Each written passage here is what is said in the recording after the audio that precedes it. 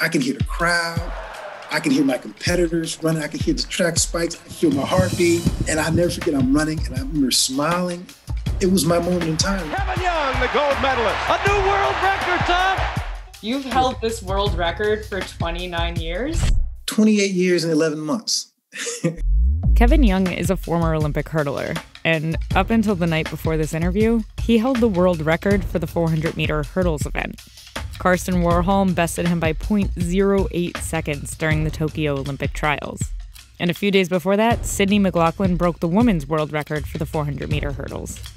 It's an event that's over in under a minute, and Olympic athletes make it look effortless. But it's not as simple as running and jumping. It's actually one of the most demanding races on the track. So you got to deal with the endurance factor and the speed factor. It's a quarter mile, so it's a fast race. The cross between sprinting and hurdling puts these athletes in a unique position. They need to train to run at the speed of a race half the length and build the endurance needed for a race at least twice the length. Around the track are 10 hurdles evenly spaced 35 meters apart. To get over them, hurdlers have to make the most of the 3 energy systems in the human body. Typically, for the first 2 hurdles off the blocks, the goal is to fire up to race speed. The first 8 to 12 seconds of a race, athletes tap into energy reserves in their muscles, which is fine for short, explosive races like the 100-meter dash. During Warholm's race, you can hear the announcer say, "He reacted to that gun like a 100-meter sprinter." But after about 10 seconds, that energy system is spent. And there's still at least another 300 meters and plenty of hurdles to go. For the next 3 to 5 hurdles, athletes have to focus on maintaining their speed using the 2 other energy systems. One needs oxygen to help them with endurance as they move through the race.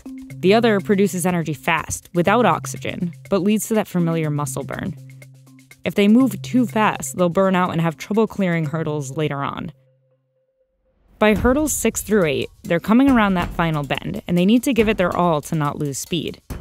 This is where you see Kevin Young surge ahead in the 1992 Barcelona Olympics. Kevin Young has the lead. I got to the 8th hurdle. I literally took off away from the field. My stride was open, I was moving, and I just pulled away from everybody. At this point, legs start to feel heavier, and those hurdles start to look higher.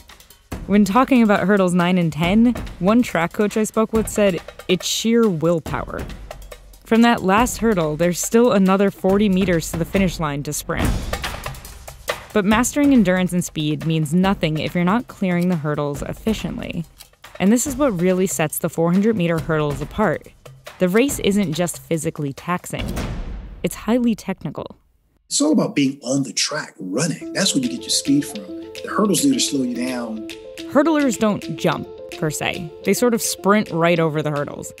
The goal is to spend as little time in the air as possible. The first leg over the hurdle, called the lead leg, should already be pushing down to the ground as the trail leg follows over the hurdle. Once they hit the ground, they're focused on the next hurdle. You have to establish a particular rhythm in the race. When athletes like Young talk about rhythm, they're talking about how many steps they take between each hurdle. I remember when I started running the hurdles, I would run up on the hurdle trying to go 13 steps between the hurdles because the master Edwin Moses did it. And I would always chop steps. Which is why stride patterns are carefully calculated and practiced long before the starting gun. Like in Young's 1992 world record-breaking race. Stick with your stride pattern. The stride pattern was 20 to the first, 13 to 2, 13 to 3, 12, 12 for hurdles 4 and 5, then back to 13 for hurdles 6 through 10, and 18 steps from the 10th hurdle to the finish line. Rhythm matters for 2 reasons. One, so you don't stutter coming up to a hurdle or clip it like Young did on the 10th hurdle of his 1992 race. And 2, so you can control which leg is the lead leg. So if you're going 13 steps, you're on one consistent leg, your dominant leg. You're going 14 steps, you're going left, right, left, right, left, right.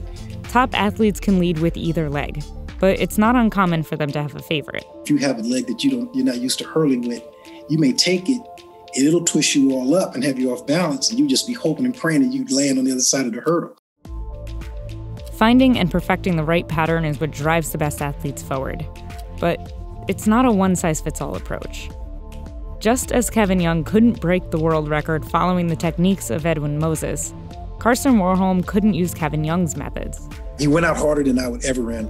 Went 13 to 9 in the 10th hurdle. He went 15, and he just went over it, and it was just speed. Speed at the end of a well-practiced, well-executed plan. I know how well I ran and my success in the sport itself. I said, these guys are going to take it to a whole nother level.